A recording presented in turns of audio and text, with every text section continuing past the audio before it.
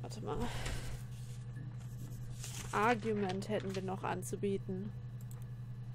Argument. Da haben wir doch was. No.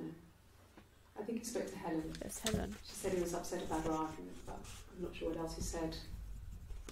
He likes Helen. He likes blondes.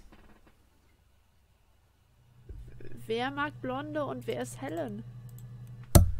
He's married couple stuff. A stupid argument. Nothing specific. No one knows how to push your buttons better than those you're close to. Aber wurde nicht irgendwo gesagt, sie ist sehr eifersüchtig? Vielleicht gab es irgendwie einen Streit, weil sie ihm vorgeworfen hat, eine Affäre zu haben? No. I mean, yes, we have arguments, but he never runs off. He always comes back. We make up. It's always that way. Bisher, ne?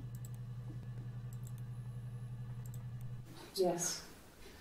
He left after the argument. It was about 8 o'clock. Okay. Und sie haben sich immer wieder vertragen bisher. Ich glaube, Secret hatten wir, ne? Ja, genau. Okay. Streiche ich das auch mal. Wenn man seine eigene Schrift nicht mehr lesen kann. Ist super. Könnte Diary heißen. No, he doesn't keep diary. Yeah. That's my thing. I've kept one, well, as long as I can remember, since I was a girl. It helps make sense of my day. And when you're forced to put something into words, it just gives you perspective. Everyone's on the same page.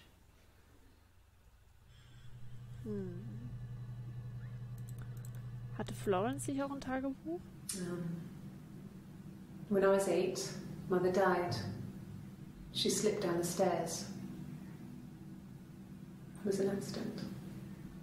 I had read a diary at that point and I knew she wasn't my real mother. So I burned the diary that day and I left. Walked out and across the street.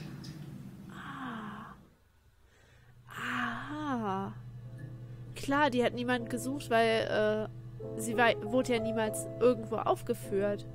Und Florence ist scheinbar gestorben, als sie 8 war und wahrscheinlich hat sie von da an ein verstecktes Leben bei Hannah auf dem Dachboden geführt. Und Hannah hat sie versteckt vor ihren Eltern. It just became our way of life. We would swap places and take it in turns to do things. And we were very careful. Whoever had been out that day would come back and write a detailed diary so that we were on the same page. We had a list of rules that said what we could and couldn't do in any given situation. It was exhaustive. We lived a second life through those rules. Rules for things that could only ever happen inside our imaginations. We would consider all the permutations of future events and agree rules to walk our way through them. Okay. Ja, also haben sie sich dann gewissermaßen ein Leben geteilt. Warum leuchtet das so komisch? Das macht mir irgendwie Sorgen. Ich bin noch nicht fertig. Marriage. Seht ihr? Es ist noch nicht fertig. Simon was very moral about that sort of thing. He wouldn't just walk out there and sleep with anyone. He wasn't that kind of guy. He took his marriage very seriously. Und trotzdem hat er eine Affäre. Wahrscheinlich wusste er noch nicht mal, dass es eine Affäre ist. After the kiss, the next time, Das war Eve, ne? he took me back to the house, to our parents' house, to their house. So, it was definitely him. I sometimes think he wanted to get caught to prove to himself that we were different people. He told me about his marriage, told me how his wife was completely different to me. Also I almost burst out laughing. Also war ihm schon bewusst, dass das zwei verschiedene Personen sind, aber wusste auch nicht so richtig. Sehr strange. Was denn mit Drug? Und Drugs? Warte mal. Drugs? Auch. Okay. Christmas. Dann hatten wir einmal Helen. Na? Helen.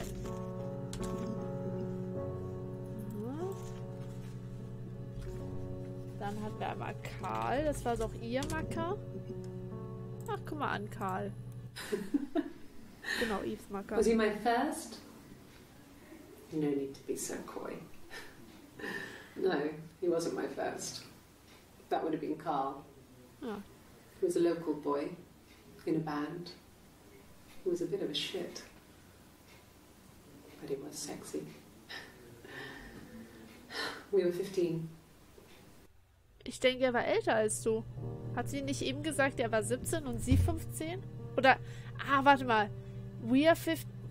Wahrscheinlich redet sie von sich selbst und Hannah, als wir waren für 15. Family. So, Carl fucked off, and then there were other boys here and there, and then Simon. Und dann kam Simon und alles hat sich geändert. The difference is, she's a better driver than me. She passed the test for us. I tried to take it and nearly crashed the car. Learned that you can't rely on confidence to get you through everything. She is the shy one. She was especially shy around boys. If Hannah liked a boy, I would have to pursue him. It was that way with Carl. Hannah met him first. She had such a crush. I let him take my virginity after a night that his band had played at. It got difficult. When I was with Carl, we would have sex, but Hannah couldn't let him see she was a virgin. She had lots of excuses. Okay. After a while, we decided that I should take Hannah's virginity. It's not that different to a bruise, pulling a tooth, a graze. We used a hairbrush. After that, we took it in turns, though. I was always the one who seduced the boys. Until Simon. Bitte was? Warte mal. Was brauche ich jetzt? Nur das. Okay. Ist. Okay. Alter, Leute. Was macht die denn? So. Karl haben wir damit abgehakt. Zigarette. Ja. Rules. Da ist noch eins.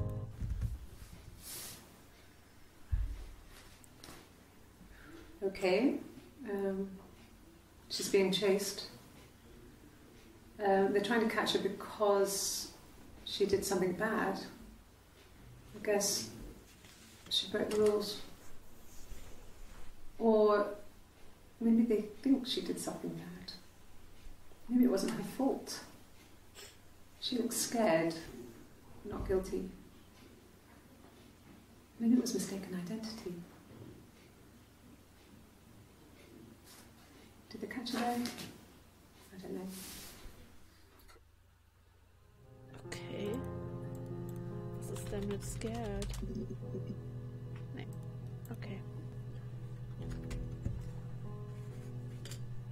Stupid hätten wir da noch.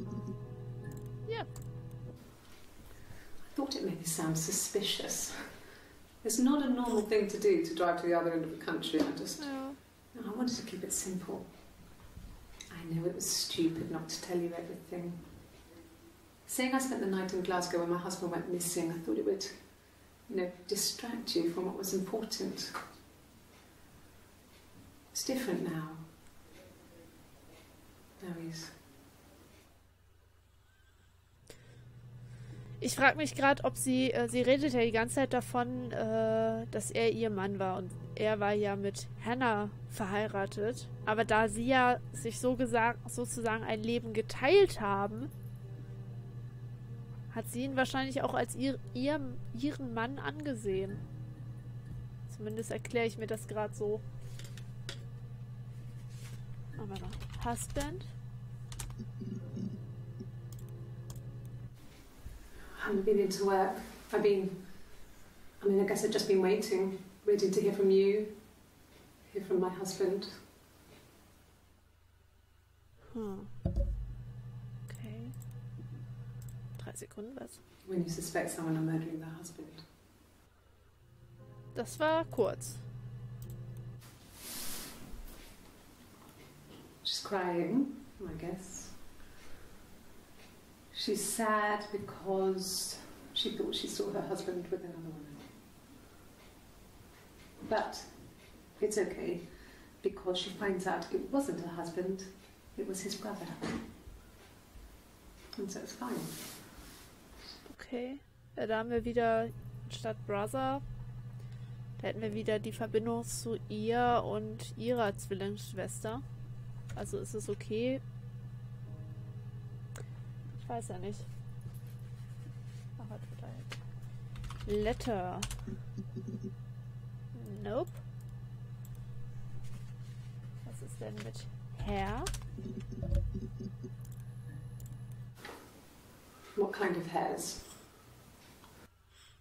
Ja gut, da ein Stück davon hatten wir, glaube ich, schon. You want me to play something? Aha. I'm not the world's greatest guitar player. Okay? Probably needs tuning. No.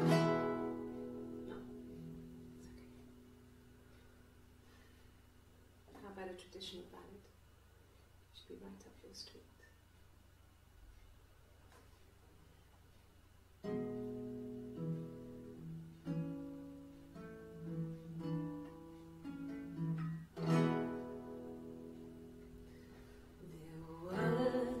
Sisters came walking by the sea.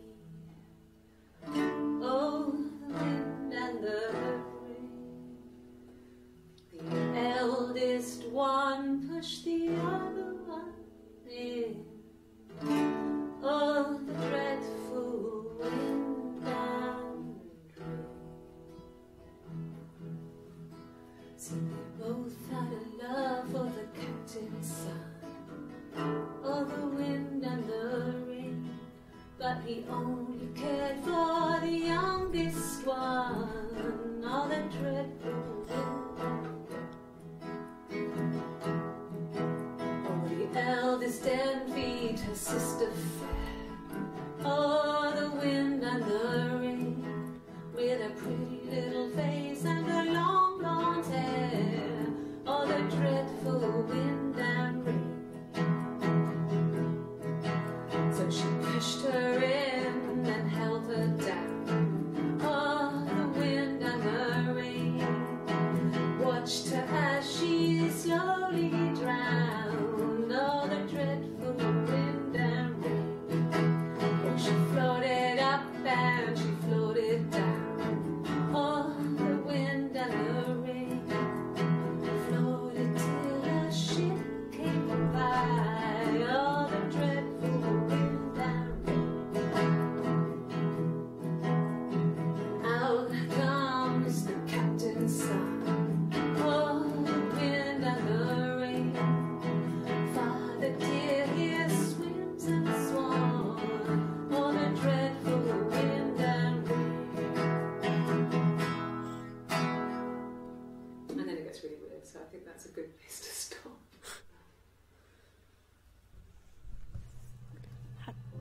A traditional ballad. Noch eine Errungenschaft, cool.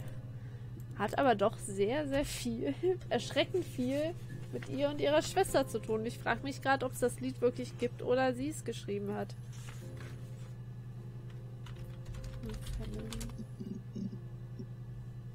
Family haben wir nix. Okay, broken. So. Ich weiß noch nicht warum, aber mir... Sieh mal einer an! Well, she has a knife. She's been cooking, I guess. She's been cooking him his favourite meal. She's his wife. And he's asleep and she doesn't want to wake him because he's ill. That's why she's sad. Because he's ill and he might die. It's kind of a sad story, so I'm not sure how it ends. Irgendwie sind die Geschichten, die du dir ausdenkst, immer sehr traurig oder sehr seltsam. Was ist denn mit Knife? Nee. Okay, das hatten wir. Was ist denn mit... Das sieht aus, als würde das durch den Bildschirm durchloben. Strange. Das ist aber auch Tee. Aber viel Tee. Could I have a cup of tea? Okay, das ist irgendwie nicht sonderlich.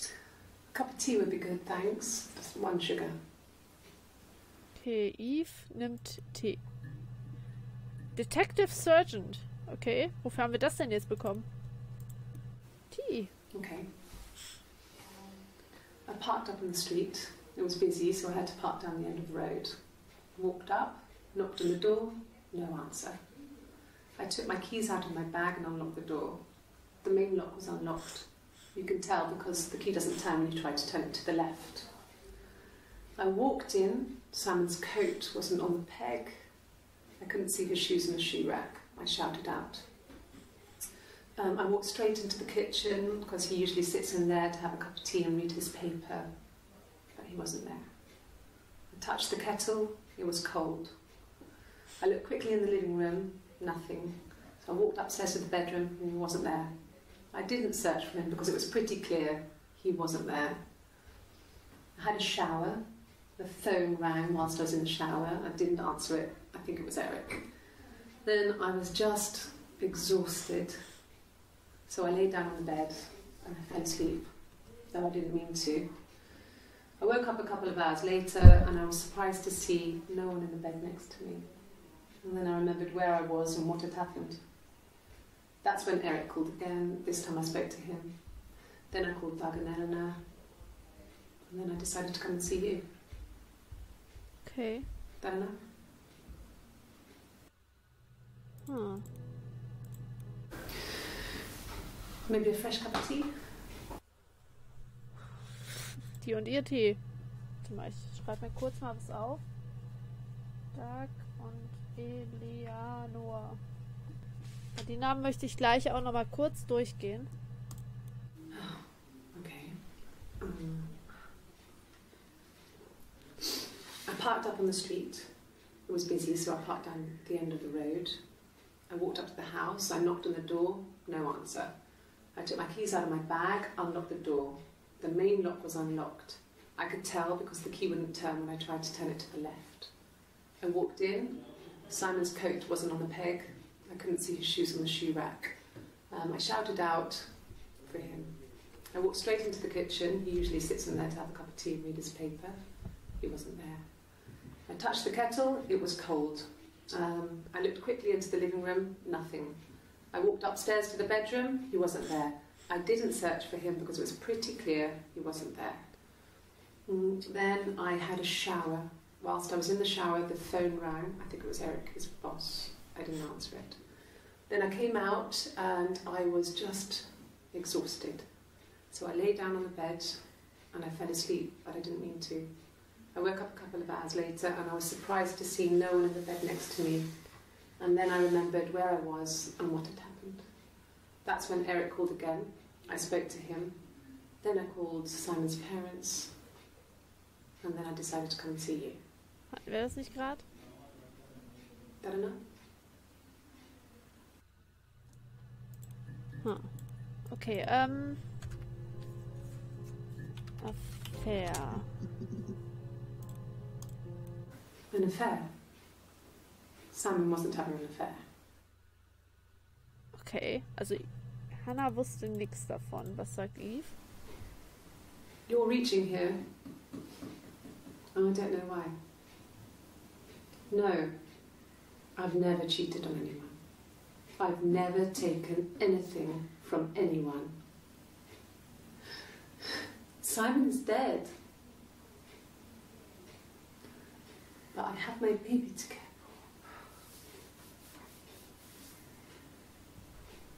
for. Why are you trying to make me sad? Why are you so obsessed with sex and affairs? You cheated on your wife. Is this your thing? Hä? Ich raff das nicht. Ich raff es einfach nicht. My wife. Was ist denn mit Coffee? Ah, sieh mal an. Black coffee, thanks. No sugar. Sweet enough as it is. Okay. Also hat Hannah ist der Teetrinker und Eve trinkt den Kaffee. About 8 years back. It was a present to myself. I shouldn't even be drinking coffee with the baby. It's been hard trying to give it up. I think they say you can have 1 cup.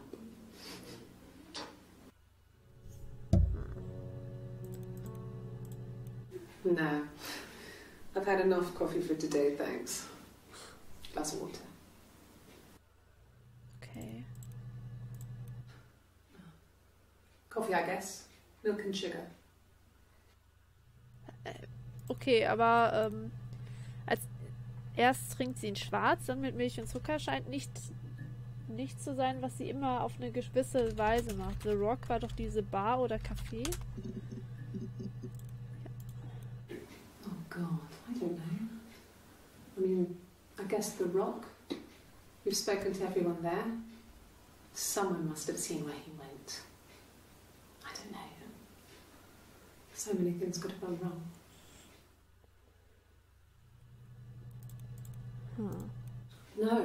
No one has been in the last few weeks.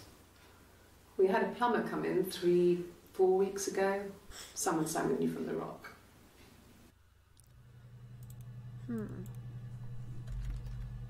Sehr seltsam. Money. Da haben wir noch eins. If you put me on, you've been framed. I want the money. What the fuck? Okay, warte mal. Wir hatten doch dieses Dollhaus. Dieses große, tolle Dollhaus. The legal stuff was completed very quickly. Hannah moved back in with Simon. Eric gave Simon the week off to help with the move. He decorated, modernised wallpaper curtains. Hannah insists the attic be left as it was. Dollhouse and all. Simon never went up there. Die Frage ist, hat Eve dann weiter da gewohnt? Dort, wo sie ja immer gewohnt hat?